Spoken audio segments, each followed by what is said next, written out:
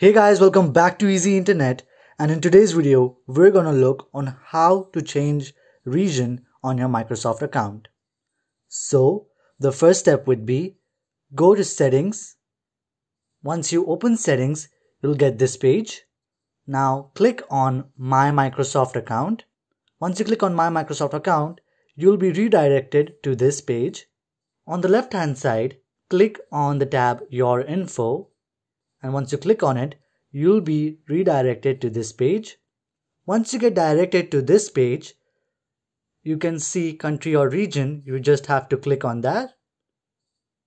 Once you click there, you'll get this drop down list, and in country or region, you can select the region you want to set. For example, I'll choose Jamaica. Now to save this region, I'll just have to simply click on save. And once you click on save, you have successfully changed your region on your Microsoft account. I hope this video has helped you. Do like, share and subscribe to Easy Internet for more such videos. Thanks for watching.